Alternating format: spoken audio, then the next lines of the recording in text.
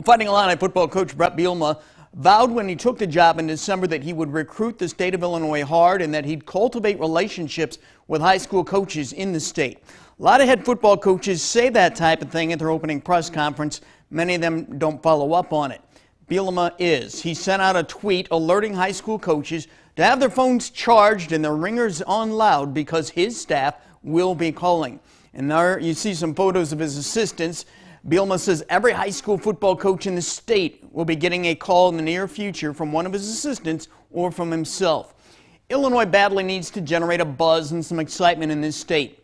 Bielema's attempt to make the entire state feel like a part of the program is a smart one. He'll also have to recruit talent from outside the state if he wants to compete for Big Ten titles, but the foundation of the program needs to start here in Illinois. That's my take. We'll be right back.